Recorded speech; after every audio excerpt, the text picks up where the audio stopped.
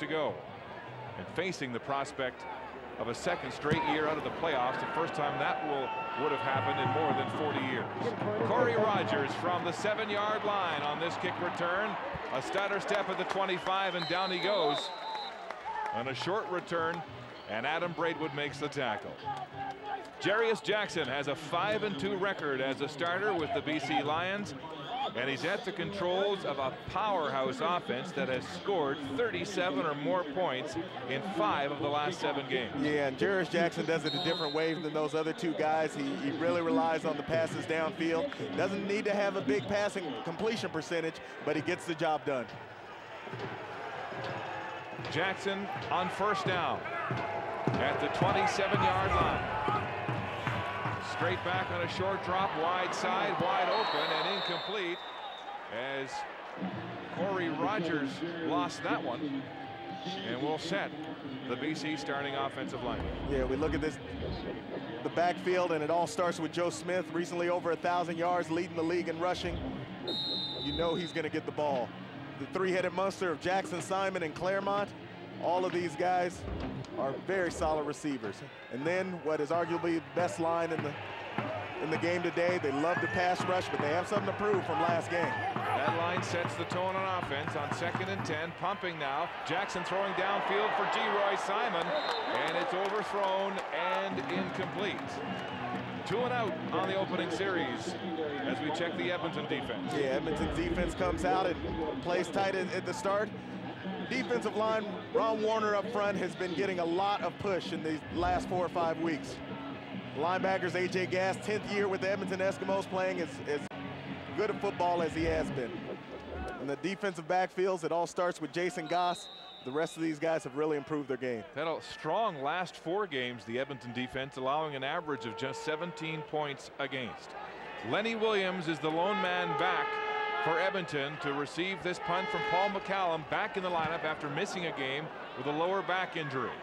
Lenny Williams at the 45. Tyson Craigs, the long snapper, had him in his grasp, and he can't get away for about 3 yards on the return. But a flag down, and it will be no yards the call against BC, and this could be a 15-yard penalty. Oh yeah, and this is going to give Edmonton a great field position again. This is 2 series in a row. They want to continue and keep that momentum going for them, especially with this team. They know that it's very good on defense. No yards. BC, number 25, 15-yard penalty. First down. That's the rookie, Jerome Dennis, in too close. And let's have a look at Paul McCallum and his first punt. Remember, he missed last week's game, taking a shot 2 weeks ago against Calgary, and he's a little nimble after his first offering. We'll see how he does throughout the course of this afternoon. The Eskimos, with a field goal to show for their first drive, go back on offense. A bunch formation. Now they waggle to the wide side. 4 receivers in that direction for Stefan LaForce.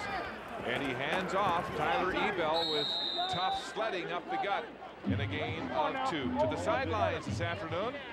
And we welcome Greg Freyes. You know, it's going to be really interesting. Trey Derelick is playing center for the Eskimos. He was just acquired in September. Is an American, has never played in the CFL, and coming against a defensive front and in the BC Lions, they're going to be moving around like crazy. It's going to be interesting to see whether or not he's sharp on his calls today.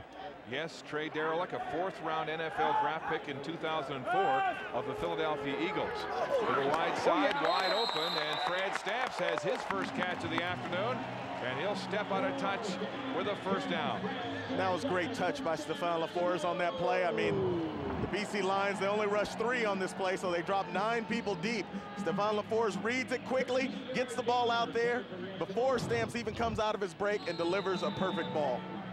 So after 2 drops by the Eskimo receivers in the opening drive, Stamps hangs on tight, and Edmonton moves to the 34 of BC. LaForce now with an audible at the line of scrimmage.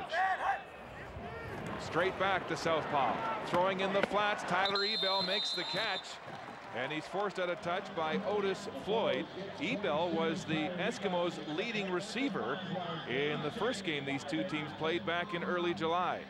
Yeah, and I think one of the reasons we see him as a leading receiver is because teams drop back so often and allow that running back to get open underneath.